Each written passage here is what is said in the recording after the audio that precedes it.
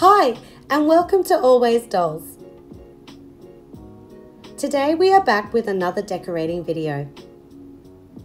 Here we show how to make fall themed pieces perfect for the doll mantle. But first, let's clear away last season's display and get making. To make a rustic faux window, cut a 14 by 10.5 centimeter rectangle of foam board. For trim, we are using popsicle sticks. Lay out, mark and cut the sticks to fit the top, bottom, sides and center. Before adhering the sticks, glue on a rectangle of silver mirror cardstock for the window panes.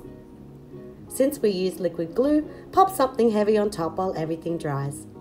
Next, glue skinny sticks to the sides of the window to cover the exposed foam board. The window looks great, but has more of a beachy vibe than autumn feel. To fix this, make a simple stain by watering down brown acrylic paint. Coat the popsicle sticks with the stain, making some areas darker than others for that rustic look. Now, take a push pin, ours is black, and insert it into the top center of the foam board. This will give us a place to hang our fall wreath. The base of our wreath is cut from an empty spray can lid. We close the ring up with sticky tape. Next, squeeze a drop of hot glue on the inside of the circle and attach a thick string of jute. Apply more hot glue, then wind the jute through the circle. Ensure each loop is pushed tightly together for best results. Before you finish wrapping, stop and adhere a small loop of jute. Then finish off the winding process. For decorations, we found mini styrofoam apples at Daiso, some fake leaves, ribbons, and mini plastic cherries from our craft stash. Take your time and enjoy arranging your pieces for an aesthetically pleasing wreath. Next, we are upsizing a MyFroggyStuff candlestick craft. A link to her amazing video will be in the description box.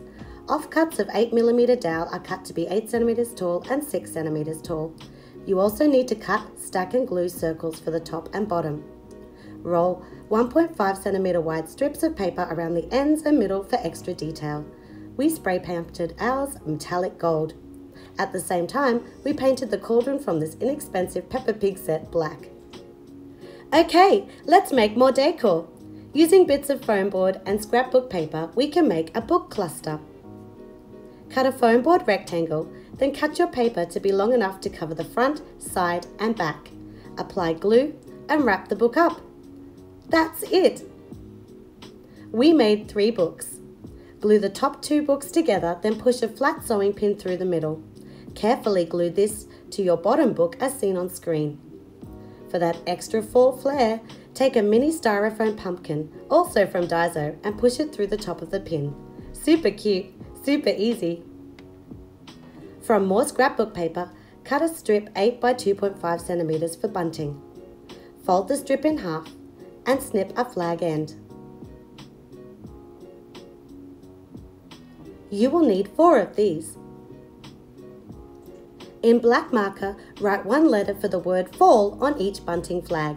You can easily switch this up and make your bunting spell Halloween, family, autumn, anything. To string our bunting, we have a 35 cm length of brown wool and mini pom-poms. Make a loop and knot the wool.